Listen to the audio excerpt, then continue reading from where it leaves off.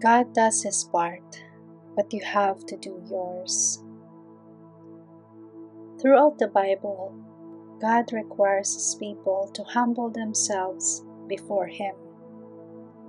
One important feature of all these scriptures is that the responsibility to humble ourselves is placed upon us.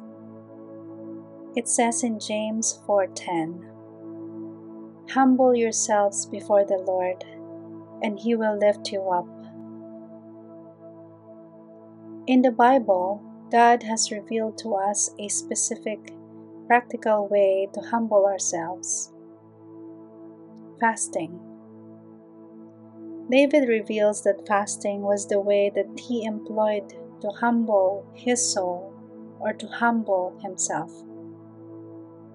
"I humbled my soul with fasting."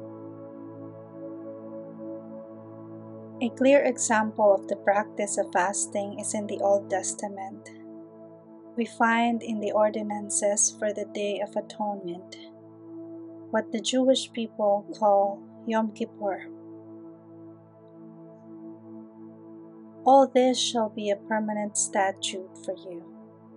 You shall humble your souls and not do any work, for it is on this day that atonement shall be made for you to cleanse you. You shall be clean from all your sins before the Lord."